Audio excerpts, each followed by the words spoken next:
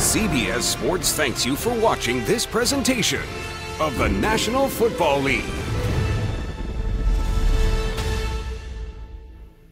New CBS Tonight. Brandon Michael Hall stars in God Friended Me.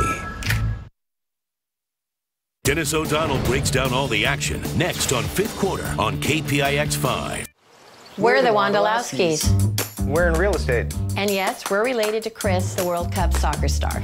People might think that we Take advantage of my famous brother. Look, working at Alon Pinnell, we know success comes from dedication, persistence, and hard work.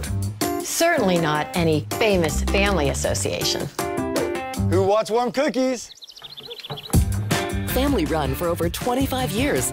Alon Pinnell.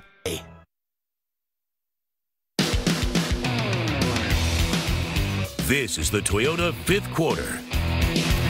And good afternoon, everybody. I typically say good evening, but obviously it's the afternoon. Another disappointing one, actually. The Raiders on the losing end, 30-16. And, Lo, this is such a disappointment because the game against Kansas City, pretty good, even though they lost. They beat Pittsburgh. And in this game, first 27 minutes, they didn't even look like they got off the airplane. Yeah, it's interesting you say that, Dennis, because of the fact you saw last week. Here's a Raider team that went out there and beat the Pittsburgh Steelers. At home, played tough, ran the ball, was physical. Derek Carr looked great. And then you're playing the team in Cincinnati. And you look at Cincinnati Bengals, they haven't won a game in five weeks. This is one of those teams. Hugh Jackson gets fired from Cleveland, comes over, and they still getting whooped up and getting motorboated. So you think that this is an opportunity for the Raiders to go on the road and find a way to win, and look like they didn't get off the bus, like you said, had some opportunities, let them squander away. 17-0 hole against a team that had lost 5 straight games,